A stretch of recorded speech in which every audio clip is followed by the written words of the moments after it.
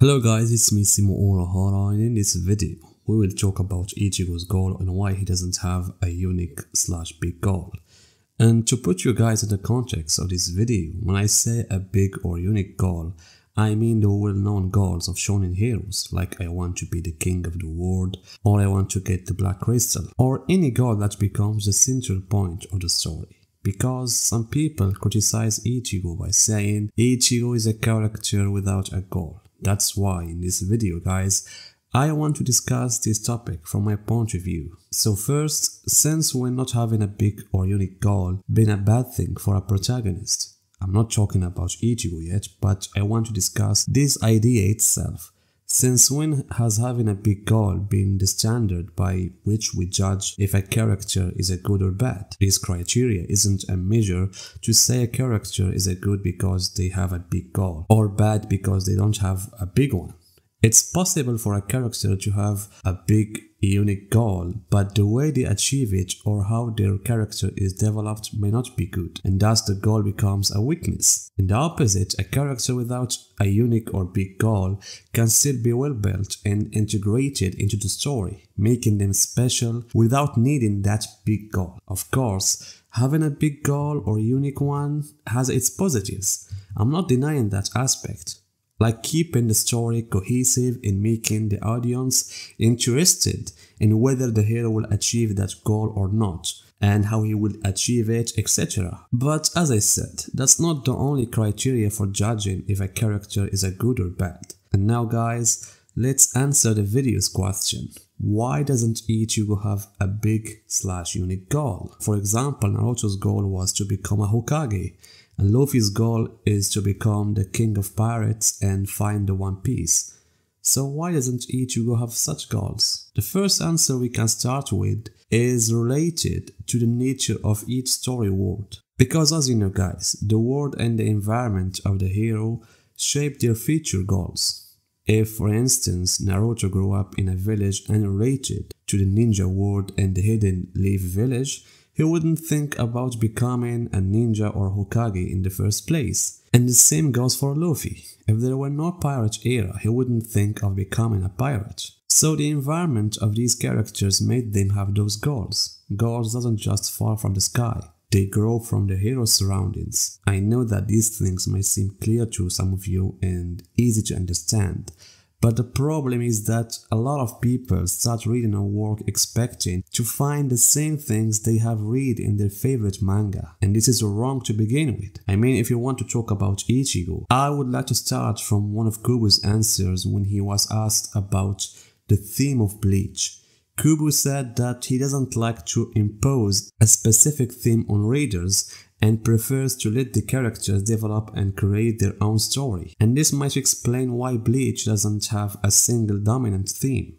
Moreover, Ichigo's life was entirely different from other heroes. For example, Ichigo lived a normal human life for 9 years, like any real child. Even though his mother was a Quincy and his father a Shinigami, they wanted him to live a human life. So Ichigo lived with his parents, went to dojo, went to school, and had a normal childhood. Of course, there are other things will shape Ichigo, like his spiritual power that allowed him to see souls from a young age, or his multiple inner powers, or destiny itself guiding him to a significant events. But now we're talking about Ichigo from his perspective, a person unaware of these things, living a normal human life. Thus, Ichigo doesn't have a goals like other heroes. But as we said at the beginning of this video, this doesn't prevent Kubo from making Ichigo a unique character without a big shonen goal. Instead, Ichigo's main focus is on the theme of protection, a theme developed on multiple levels. And I don't know if it's fate or coincidence, but since the beginning, since he was born, Ichigo has been connected to protection. Even his name, Ichigo, consists of 2 kanji, one meaning one and the other meaning protect. His father Ishan told Ichigo that his name means the one who protects. And this is something Ichigo believed in since he was young. So if you want to talk about the first level, we should start from the first thing Ichigo wanted to protect, which is his mother. Masaki Kurosaki had a huge impact on Ichigo since childhood. His relationship with his mother was strong. As Ichigo described, she was the center of their world, and everything revolved around her. His love for her made him want to protect her and his sisters, Yuzo and Karin. And to achieve this, he joined the dojo and learned basic fighting skills. At the time, Ichigo thought he was just a normal boy, so he took normal ways to achieve his dream of protection, and this can be considered the first level of protection that Ichigo developed, his desire to protect those close to him. But the second level is what will start Ichigo on his long journey of discovering his identity and developing this goal. And here I'm talking about his ability to see ghosts or souls. So since he was young, Ichigo had enough spiritual power to see souls clearly, making it hard for him to distinguish between the dead and the living. And this ability will be the main reason why young Ichigo falls into the Grand Fisher's trap. And this event will have a significant impact on both Ichigo's character and his life path because it touches the core of his goal, the thing he aimed for most, and unfortunately he failed to achieve. Yes, the most important thing Ichigo wanted to protect was his mother. She was his top priority, but Ichigo failed to protect her. Instead, it was the opposite. Masaki protected him, and this left a deep wound in Ichigo, an impact that stayed with him throughout his life, especially in situations where he felt unable to protect others. And Ichigo would understand this as he grew up. He would understand that his intense desire to protect wasn't enough. He needed power. Power was the only way to achieve what he wanted, the power he didn't have when his mother was in danger. And this hard truth is depicted in a side chapter set before the main story, before meeting Rukia. Although Ichigo said he would rather not see ghosts or souls, he never hesitated to help souls a lend hand. But at the same time, he felt powerless, especially when he saw those souls disappear without understanding why, leaving only blood behind. The blood that Ichigo was sensing from it, the feeling of fear. And it's clear that these souls were killed by hollows, though Ichigo didn't know this yet, as he hadn't faced a hollow before. And this brings us guys to the third level, where Ichigo learns about the existence of hollows. His desire shifts from protecting his loved ones through ordinary means to protecting them from the danger of the other world by gaining Shinigami powers. At this point, we need to focus on something about Ichigo's character, specifically regarding the first time he gained Shinigami powers. Ichigo wanted Shinigami powers to protect his family, so he didn't care about the source of that power or the consequences. He wasn't concerned about the costs of taking that power and becoming a substitute Shinigami. Ichigo was clear with Rukia. He wouldn't follow the rules of her world, but would follow his own will. He would protect others in his own way, not as the society wanted. And this becomes evident in several future parts of the story. However, the issue of Ichigo's failure to protect his mother was still with him. The ghost of his inability to protect her haunted him, especially when remembering her death. But this time, he wouldn't be facing a memory. He would face her killer, the Grand Fisher. Knowing that Ichigo had been trying to protect a girl who wasn't a real and that it was all a trap set by the Grand Fisher made Ichigo want to avenge his mother. His desire to gain power to fight hollows increased, aiming to make up for his previous inability to protect her. Yet Ichigo would fail again, and this time with Rukia. Rukia could be considered the second most influential person in Ichigo's life after his mother, Masaki Kurosaki. She was the reason he first gained his Shinigami powers. She gave him all her Shinigami powers to fight for his family, and taught him the basics of everything she knew about using her power to fight hollows. But when Rukia was in danger, when Byakuya and Renji came to take her to the Soul Society, Ichigo found himself unable to protect someone close to him again. Ichigo was on the ground again, unable to move while Rukia was taken to the Soul Society. It was one of the most difficult moments for Ichigo's life. He couldn't save Rukia. Instead, she saved him from Byakuya, and this situation reopened that old wound and reminded him of what happened with his mother 6 years ago. Thus, it becomes clear that the issue of protection for Ichigo is not something vague, but is complex and intertwined with his past, present, and even future. For Ichigo, protection is a major theme, but it evolves, many fluctuations and changes as events unfold and as he learns new things. And here we will talk about another level of protection, which I can call conflicting protection. By this I mean the appearance of the old man or the fake Zangetsu, who represents Ichigo's Quincy power. The old man also had a strong will to protect, but this protection was focused only on Ichigo and no one else. And I really liked how some people linked the old man's desire to protect Ichigo to Masaki's desire to protect her son. The old man's Quincy power comes from Masaki, and the last thing Masaki did in her life was to protect Ichigo. And this idea fits well with our discussion about protection.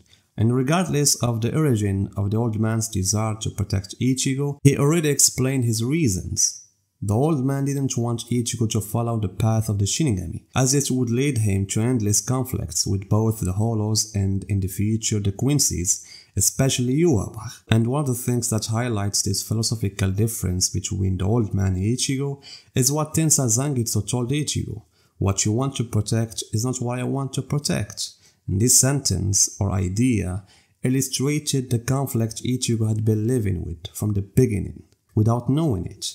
Ichigo gained Shinigami powers to protect his family, and he awakened his own Shinigami power to save Rukia, and tried to control his hollow power to save Orihime. Meanwhile, the old man had a different view of protection. He believed in protecting Ichigo himself, not what Ichigo wanted to protect. That's why he had been suppressing Ichigo's power for a long time. So this internal conflict within Ichigo is important to understand. And this brings us, guys, to another level of protection. When Ichigo went to the Soul Society to save Rukia. Personally, I consider Ichigo's journey to save Rukia one of the most significant developments and events in the story. It shifted the story from a human world to a completely different one, and also changed Ichigo from a human who lived for 15 years to his second home, to his roots, through his father Isshin Shiba. So all the events and battles that occurred in the Soul Society arc were all under the major theme of saving Rukia from execution, and whether Ichigo would succeed in this goal or not. And because of Ichigo's desire to protect Rukia and save her, he broke all the Shinigami laws that had been in place for a million years. Therefore, when I see some people say that Ichigo is always with the Shinigami side, I see that point of view is not objective. Ichigo is not obligated to be neutral. He wants to protect his friends and can't be bound by any specific rule. Ichigo entered the Society as a Ryoka and fought all the Shinigamis for someone he believed deserved to be saved. He went to save Orihime even though Yamamoto ordered him not to go to the Wikomondo, and protected Nail and even Grimijo. In the Quincy arc or Thousand Year Blood War arc, Ichigo went to Wikomondo and saved Don Chaka, even though he was a Hollow. Therefore, Ichigo is not obligated to be loyal to any side. And this brings us to another level of protection related to power.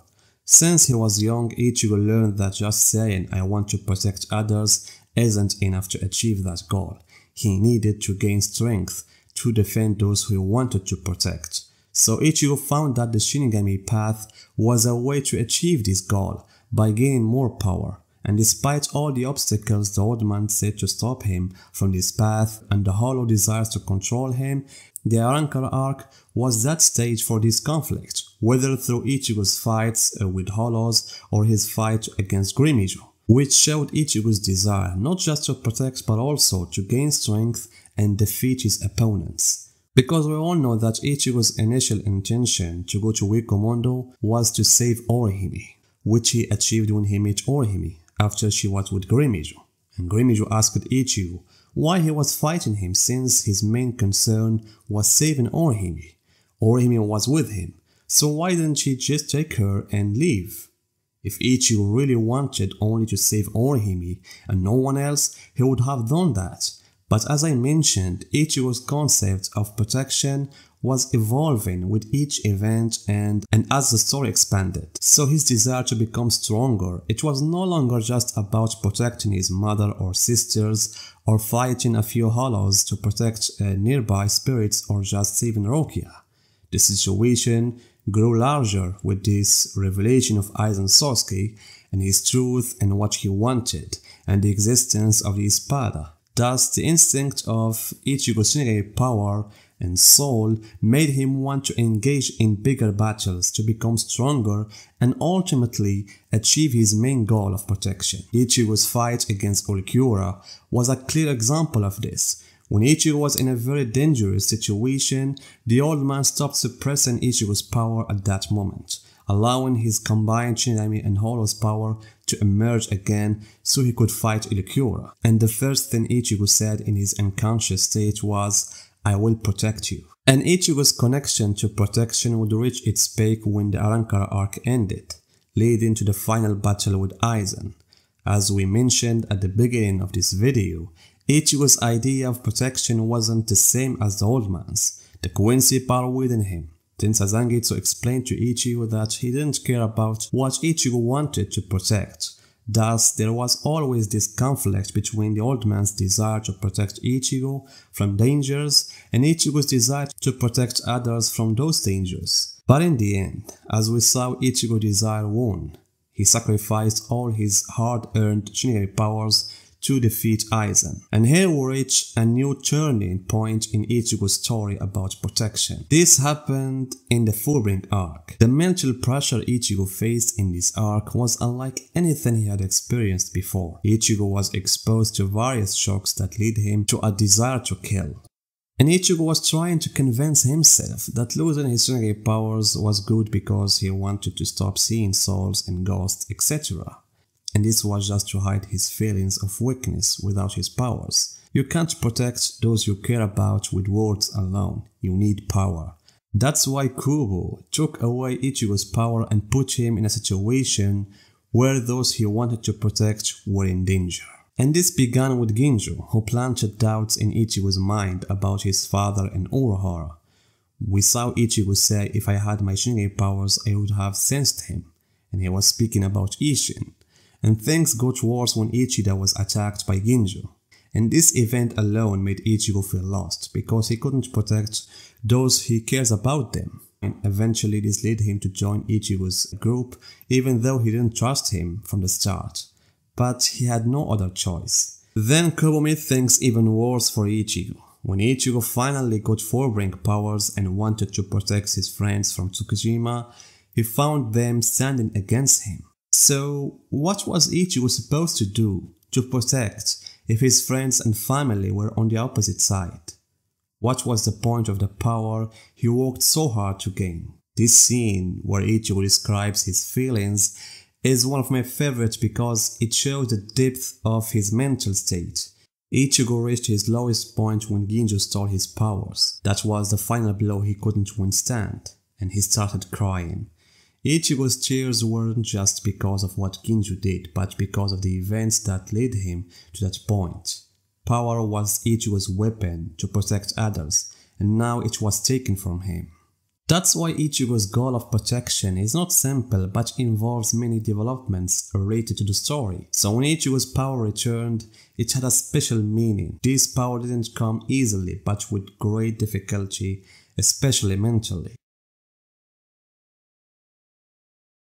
The upcoming events raise the protection theme to another level, which I can describe as the final level.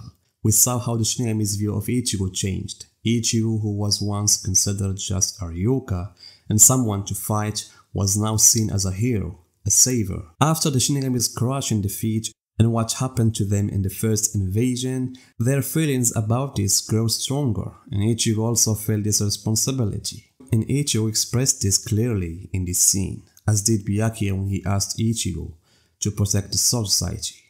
what Ichigo achieved in previous arcs and overcoming difficulties in developing his powers, ended with Zangetsu accepting Ichigo's desire to protect and lead to release all of his spiritual power that was suppressed by the Osan. And this enabled Ichigo to reach a level where he could defend not just his family and his friends, but the entire world. But the question arises, is Ichigo capable of protecting the world by sacrificing himself again? The answer is yes. This is what Ichigo was planning as a backup plan in case of Ryu's death, making Ichigo the center of the Soul Society. However, I wonder if Ichigo will think before making this decision. Will he be okay with being in a place many consider the Soul Society's sin? I don't know. Perhaps the memories Ichigo saw during Ichigo's training were like giving Ichigo a choice to see for himself what happened in the past and then decide whether he would take Ryu's place or not. In the end, guys, as you can see, the protection theme in the story of Bleach is not that simple. Ichigo doesn't have a big goal, but has a complex path and complex character about the theme of protection. So what do you think, guys, about Ichigo and his goal? Tell me your opinions in the comments and see you guys in my next video.